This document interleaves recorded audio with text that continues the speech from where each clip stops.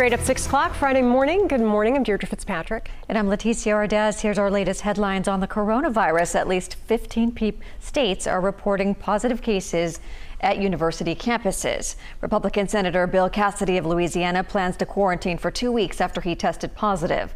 Hong Kong plans to begin free voluntary mass testing next month. And here are the latest numbers coming in from Johns Hopkins University. California reported more than 6,000 cases in the last 24 hours.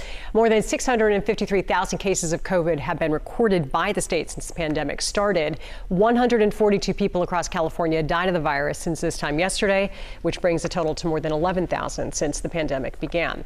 Now we go to a look at the hospitalizations, and the state says fewer than 5,000 people were in the hospital on Wednesday. That number has steadily declined over the last month. There had been more than 7,000 in the hospital at one point with COVID.